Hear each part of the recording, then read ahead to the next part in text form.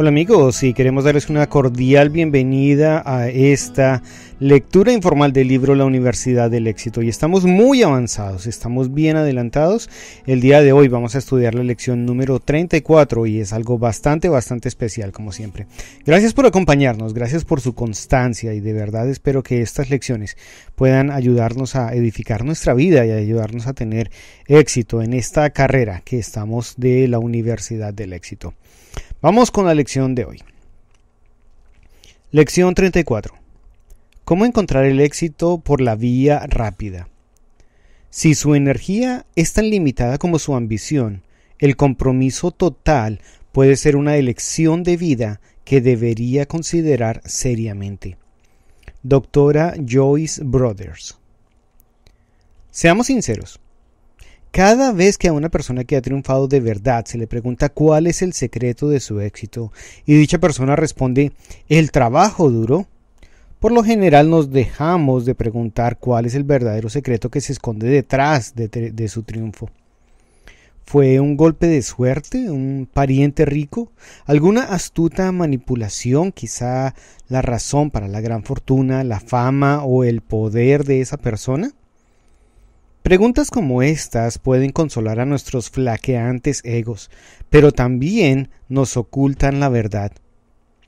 Dicha verdad, en la mayoría de los casos, es que cuando los triunfadores dicen que han alcanzado sus objetivos con el trabajo duro, lo dicen de verdad. Pero usted también trabaja duro, ¿no es así? Sin embargo, no viaja en un Rolls, no tiene una casa de veraneo en Acapulco. En cambio, su concepto del trabajo es probablemente dedicar 40 o 50 horas de sus mejores esfuerzos todas las semanas, con cenas en casa y los sábados y domingos destinados al descanso y a la diversión. Cuando los triunfadores emplean la expresión trabajo duro, se refieren a trabajar al máximo de su capacidad durante 70 u 80 horas o más todas las semanas, entusiasmados con su trabajo hasta que se convierte en una pasión, al tiempo que dedican todas las horas que están despiertos a pensar, planear y luchar para alcanzar unas metas que los demás consideran imposibles. Compromiso total. El compromiso total no es un estilo de vida recomendable para todos. Para muchos, el precio a pagar es demasiado alto. Pero también hay miles que saben exactamente lo que quieren y están dispuestos a dar todo lo que sea necesario para triunfar. Si usted siente de esa manera, la doctora Brothers en esta lección tomada de su libro How to Get Whatever You Want Out of Life, lo traducimos como cómo obtener cualquier cosa que quieras de tu vida, le facilitará una valiosísima información sobre cómo jugar al compromiso total, tan bien como cualquiera. ¿Está usted dispuesto a trabajar duro con el fin de triunfar? ¿A ir por todas? ¿A sacrificar ciertos placeres porque su tiempo y sus energías deben estar dedicados a su meta? ¿Se sentirá feliz al hacer estos sacrificios? Si la respuesta es sí, que quiere usted ir por todas, entonces está centrado en su objetivo. Ha encontrado la meta correcta para su ser interior. Pero si cree que lamentará tener que dedicar las noches al trabajo y le dolerá renunciar al descanso y a la diversión de los fines de semana, entonces piénselo más a fondo. Quizá no quiera trepar hasta lo más alto de las escaleras, sino solo subir un tramo. Su verdadera meta quizá está en alguna otra cosa. Las personas que triunfan en el mundo empresarial sienten una devoción absoluta por su meta, que se puede describir muy acertadamente como un compromiso total. Algunas personas se refieren a estos supertriunfadores como adictos al trabajo, pero eso implica una enfermedad. Aunque si usted está haciendo lo que más le gusta en el mundo, ¿por qué tiene que castigarse a sí mismo y no hacer las cosas que lo hacen feliz? El éxito empresarial no excluye necesariamente un matrimonio feliz, pero los hombres y las mujeres que quieren llegar a lo más alto, los que apuestan por el máximo, a menudo se encuentran con que el compromiso total no deja lugar para el matrimonio. Por otro lado, los hombres y las mujeres que desean lo que yo llamo el éxito corporativo, más que el éxito empresarial, deberían saber que probablemente progresarán más rápido si se casan.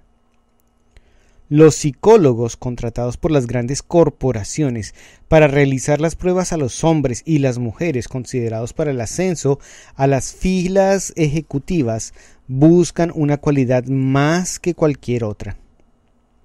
Si el candidato la tiene, asunto resuelto. Si no la tiene, queda eliminado de la carrera.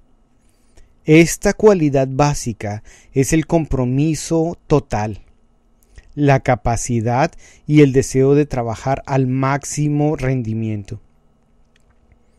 Quieren personas que desprecien la semana de 40 horas, que trabajen semanas de 60, 80 y 100 horas, porque encuentran su trabajo gratificante, remunerador y buscan el éxito. El compromiso total es el común denominador entre los hombres y las mujeres que triunfan. Su importancia no puede ser sobreestimada. Tomemos el ejemplo de Joe, un vendedor de seguros. Se le tiene por el más grande de los vendedores de seguros. ¿Cuál es su secreto? Dedico hasta la última gota de energía a mi trabajo, dice. Desde el principio trabajé de 10 a 12 horas al día, todos los días de la semana. No había nada más que me importara. Todo lo que hacía estaba relacionado con la venta de seguros de vida. Cuando comencé, añade, me dijeron que si llamaban a 75 personas, podrían esperar unas 25 visitas. De estas 25, se anularían unas 10 y quedaría con 15. De estas 15, tendría que conseguir vender 3 pólizas. Esa sería, a su juicio, una buena semana de trabajo. Yo cambié las cifras. Llamo a 75 personas cada día, no en una semana. Paso entre 5 y 6 horas al teléfono. Dedico otras 5 o 6 a las visitas. La ley de los promedios funciona. Cuantas más llamadas hago, más ventas consigo. Los hombres y las mujeres de éxito deben tener buena salud y energías ilimitadas. Escalar hasta lo más alto requiere fuerzas. Ya se trate de escalar el Everest o la cima de la corporación XYZ. Las personas nacen con diferentes reservas de energía. El hombre o la mujer que se cansa pronto o que se quema con facilidad haría mejor en replantearse sus metas o ponerse límites. Más que apuntar a ser presidente de una gran empresa multinacional, amóldese a ser presidente de una pequeña cadena de panaderías o incluso el propietario de una panadería en su barrio. Para un individuo con un nivel de energía bajo, el éxito bien puede constituir en ser jefe de un departamento en lugar de presidente. Estas metas menores son honorables y satisfactorias. Los hombres y las mujeres que están contentos con un éxito empresarial menor gozarán de una vida mejor. Son los que tienen tiempo para leer, ir al cine, estar con los hijos, establecer fuertes vínculos familiares, disfrutar de los placeres de la amistad, atender a los valores humanos. Pero los otros, los que tienen una ambición y una energía ilimitadas, que quieren llegar hasta la cumbre, no ven su compromiso total como un sacrificio. En su opinión, están ganando, se sienten realizados y felices.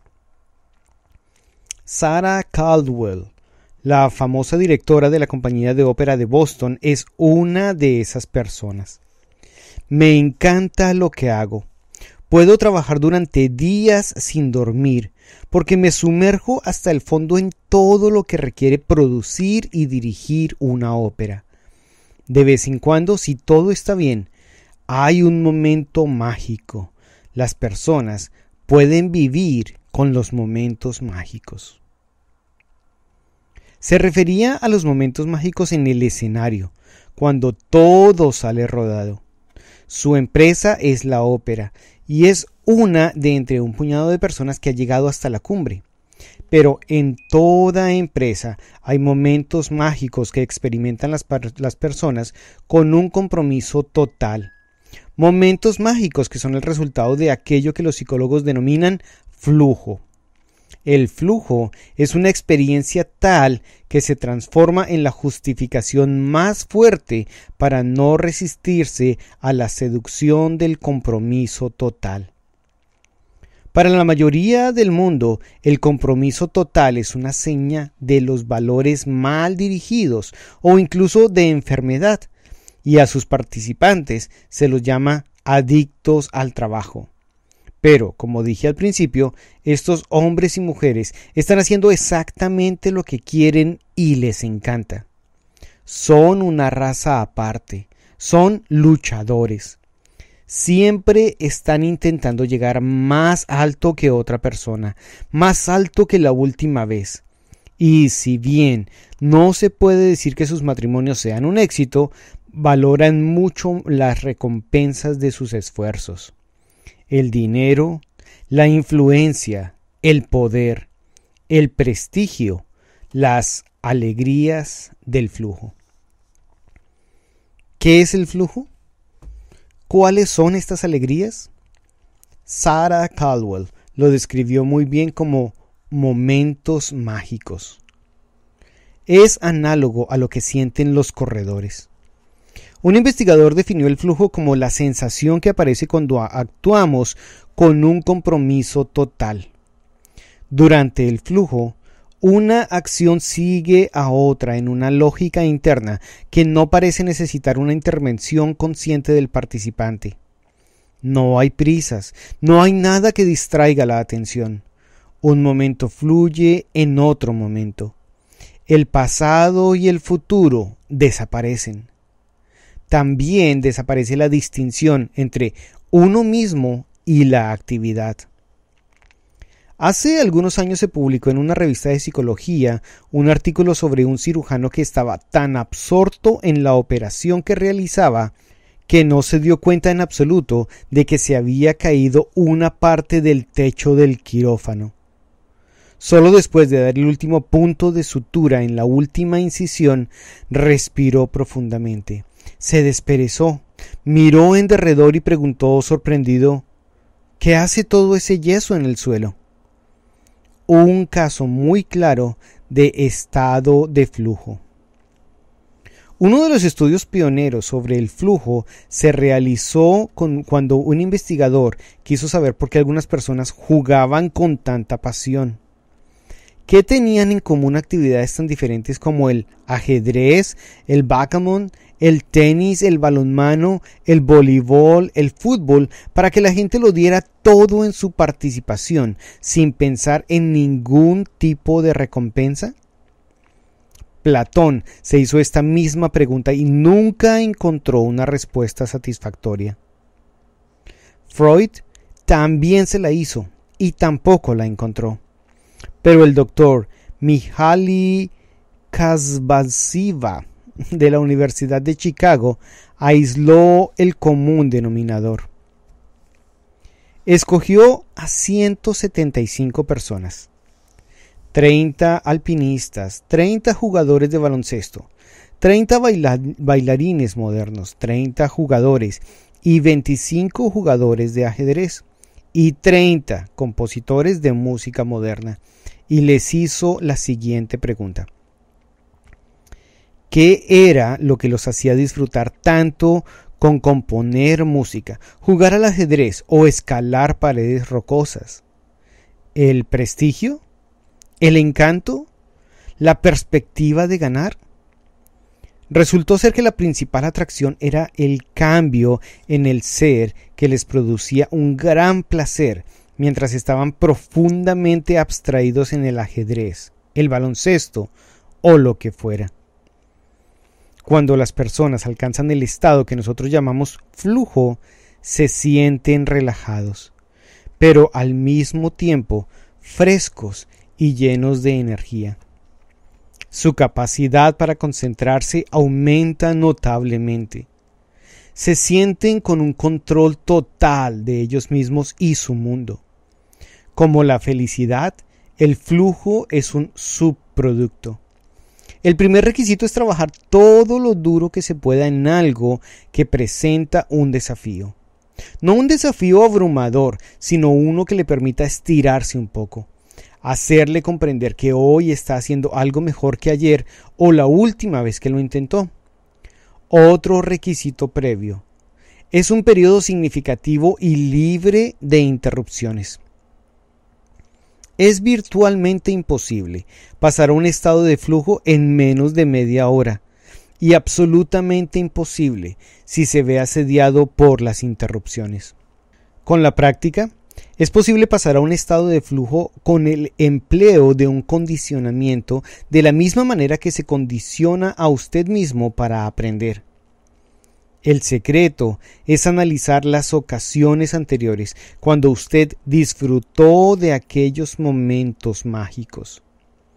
¿Había algún común denominador?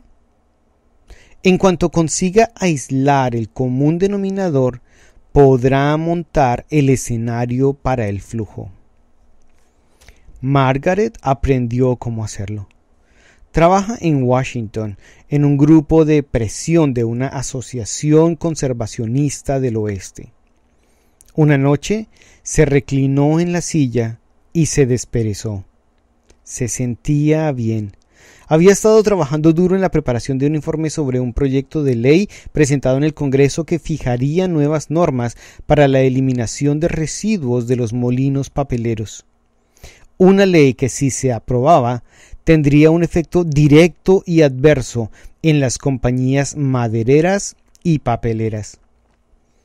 Había descrito el estado actual del proyecto, los esfuerzos de los grupos de presión, de los intereses madereros y papeleros y sus propias actividades, y había sugerido determinadas actuaciones para llevar el tema al conocimiento público, cuya respuesta, seguramente indignada, podría empujar a los legisladores a anteponer el conservacionismo a las ganancias empresariales.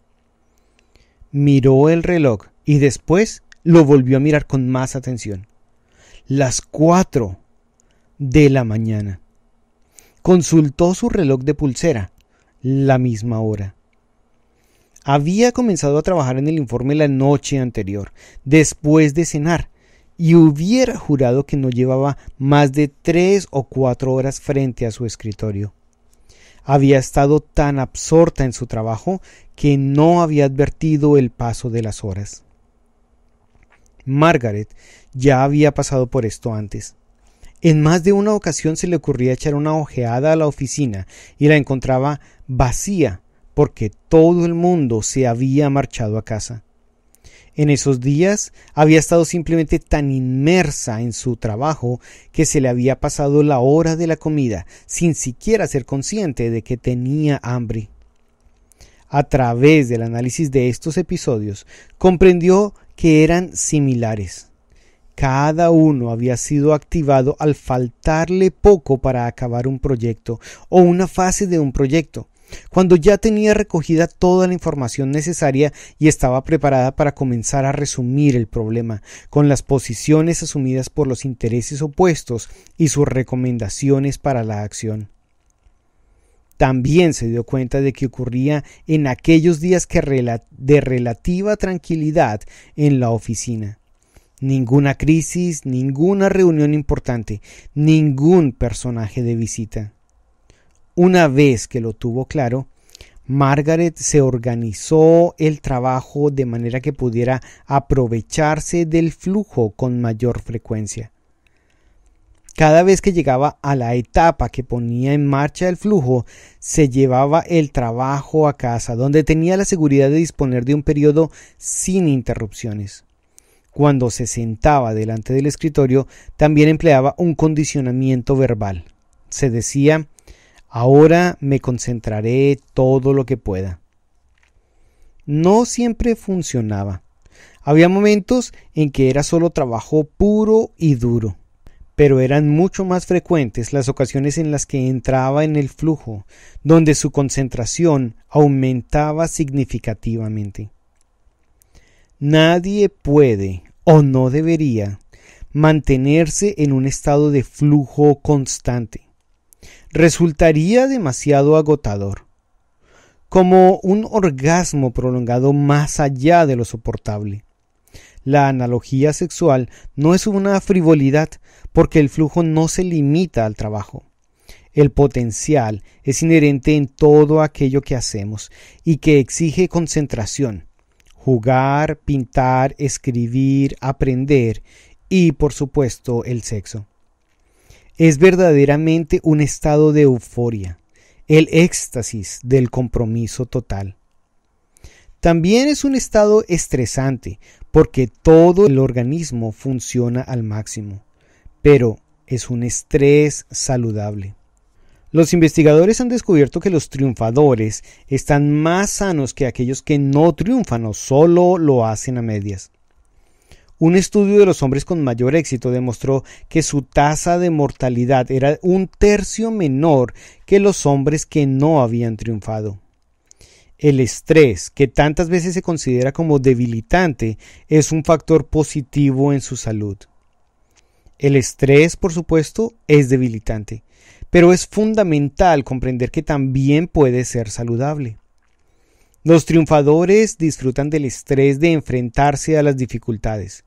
Se sienten atraídos por lo que un investigador denomina la llamada del riesgo controlado. Lo buscan porque están llenos de energía. Se sienten más vitales cuando están activos. El cerebro de la persona activa funciona mejor que el cerebro de una persona sedentaria, de la misma manera que un cuerpo activo funciona mejor que uno sedentario. Por lo tanto, el estrés del flujo es sano, de la misma manera que lo es el ejercicio físico y el cambio. De la misma manera que todos estos factores de estrés son peligrosos en exceso, lo mismo ocurre con el flujo. Pero no se preocupe, su sistema es autoprotector. Nunca podrá pasar a un estado de flujo con tanta frecuencia como para que aparezca el estrés perjudicial para la salud. Está muy bien esto de hablar del compromiso total y de la euforia del flujo, señaló un empresario. Pero conozco a hombres y mujeres que trabajan como burros y nunca llegan a ninguna parte. Yo también conozco a unos cuantos, admití. Es porque trabajan como burros. El trabajo duro no es suficiente.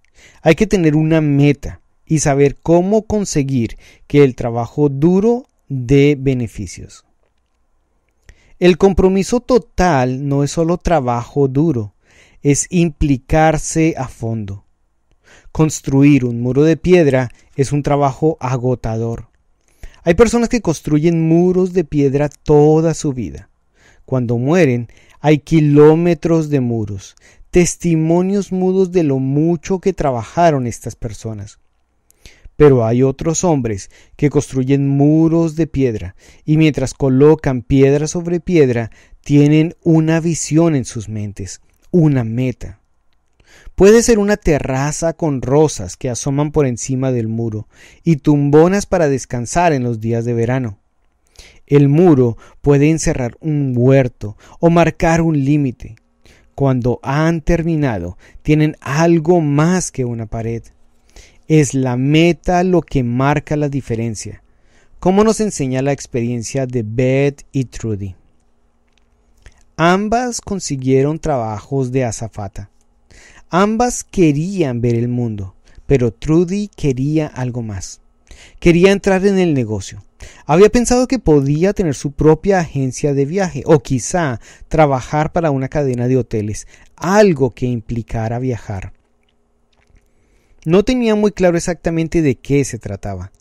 Este trabajo era su primer paso hacia su meta. Viajaría y conocería las grandes ciudades del mundo, así como el tipo de personas que viajaban, cuáles eran sus destinos preferidos y por qué. Se lo pasaba estupendamente y absorbía conocimientos como una esponja. Cuando los pasajeros le formulaban preguntas sobre los lugares que visitarían, ella les daba todo tipo de consejos. Estuve allí hace 2 semanas, decía al recomendarles un restaurante, y la comida era terriblemente exquisita. Creo que he engordado 2 kilos. Llevaba un cuaderno de sus lugares favoritos y le encantaba hablarle a los pasajeros de las tiendas y los restaurantes que estaban fuera del circuito turístico habitual. Un ejecutivo de la línea aérea que viajaba de incógnito para comprobar el servicio que ofrecía el personal observó cómo trabajaba Trudy. Era rápida, competente y siempre dispuesta a ayudar. Cuando no estaba sirviendo las comidas, Trudy se ocupaba de un bebé para que la madre pudiera estirar las piernas o respondía a las preguntas de los pasajeros. Esa chica es demasiado buena para tenerla de azafata, comentó el inspector cuando regresó del viaje. Es una enciclopedia ambulante sobre qué hacer y ver en cada una de las ciudades a las que volamos. Además, trabaja al máximo. Unas pocas semanas más tarde, a Trudy le ofrecieron un ascenso. Su nuevo trabajo era preparar una serie de folletos de viaje de las distintas ciudades. Hoy, 10 años más tarde, es la directora de su propia agencia de viajes, una de las mejores agencias pequeñas en el ramo. ¿Qué pasó con Beth? A Beth le encantaba su trabajo. Ser azafata había sido su meta, pero con el tiempo se desilusionó. No era más que un trabajo matador. Correr por los pasillos para servir las comidas y retirar las bandejas, responder a las preguntas, lidiar con los borrachos, los pesados y los mareados. 10 años más tarde, Beth continúa de azafata. Muy trabajadora, concienzuda. Ahora tiene otra meta: casarse. Cree que es el único camino para escapar de un trabajo sin futuro. En la mayoría de los aspectos, Beth trabajó tanto como Trudy.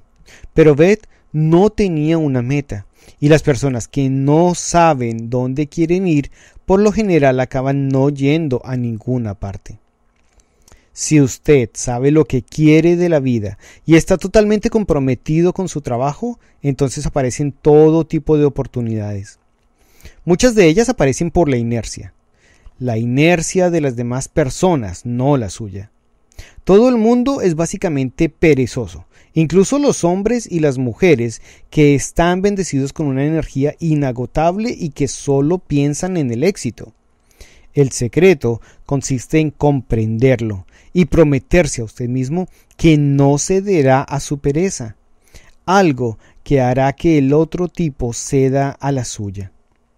La manera de hacerlo es maximizar la posibilidad de éxito de la otra persona y minimizar el esfuerzo que él o ella tendrán que hacer para conseguir el éxito.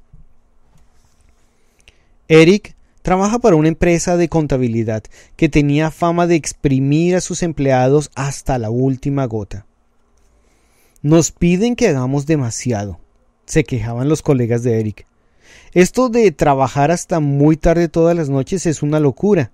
Tendrían que contratar más personal. Eric les escuchaba, mientras trabajaba un poco más que ellos. Decidió que la única manera de sobresalir era hacer más trabajo y hacerlo mejor que los demás contables.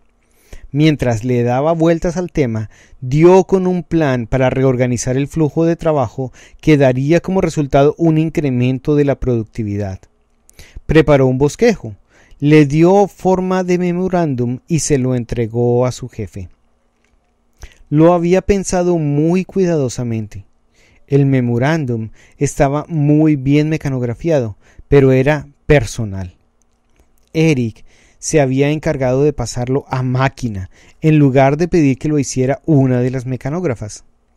Quería dejar bien claro que el memorándum era solo para su jefe, que éste no tuviera que preocuparse de que Eric pudiera acudir a alguien por encima de él. Eric había hecho algo más que bosquejar el plan. Había indicado cómo conseguir la reorganización.